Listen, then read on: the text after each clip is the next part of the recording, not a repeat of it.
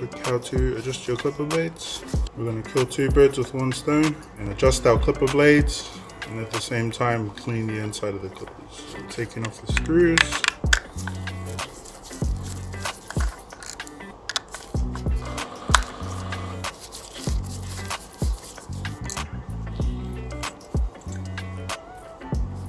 Dirty.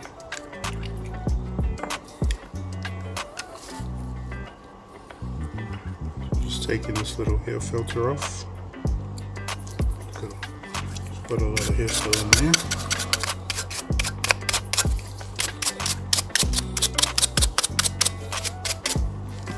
Give that extra clean as well.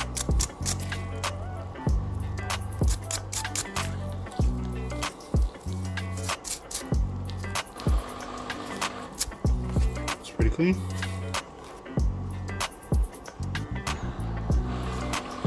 Carefully place that filter back in there.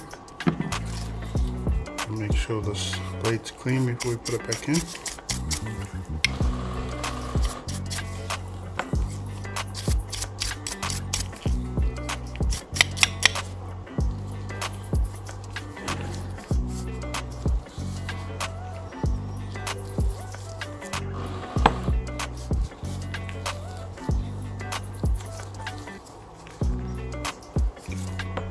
With the lever fully closed on your clipper, you want to put the moving blade in first, and then the stationary blade, which is fixed to the clipper. Place the screws back in.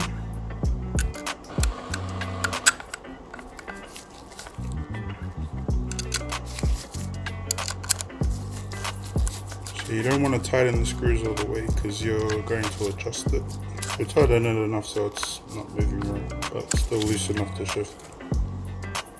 So I'm just going to try and line that up. Just notice that I'm keeping my finger here to keep the tape around from moving. The distance between the cutting blade and the stationary blade should be 0.8 mils.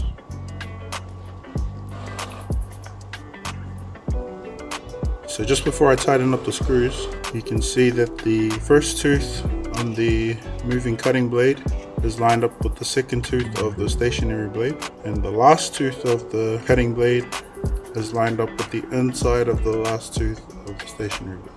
So we're just going to tighten those screws. This part can be kind of tricky because you don't want the blade to shift while you tighten the screws. So you'll just do a slight turn on one screw at a time until it's tight.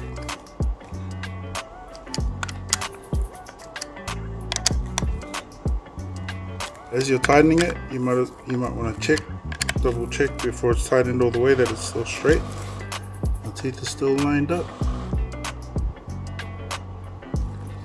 and the blades are still straight.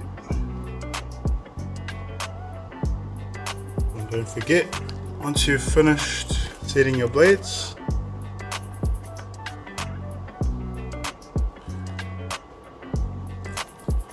it's very important to oil your blades before you use the clippers.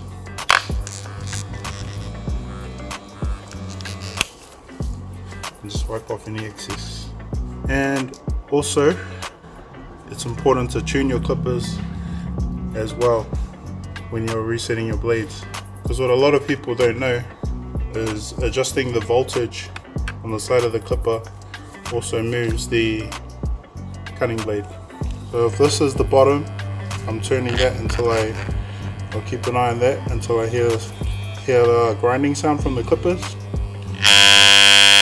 and then I'll turn it back half a turn. So basically I went from here to here, I heard the grind, and then I turned it back here. So just gonna check that the blades are still lined up. Yep, still looks pretty good. If your blades are too far to the right, they're under-tuned. If they're sitting too far to this side, they're way over-tuned. If they're sitting in the middle of this stationary blade, they're also over-tuned. So you just want it sitting slightly to the right, with this first tooth on the moving blade lined up with the second tooth of the stationary blade, and the last tooth of the moving blade lined up with the inside of the last tooth of the stationary blade. And there we go.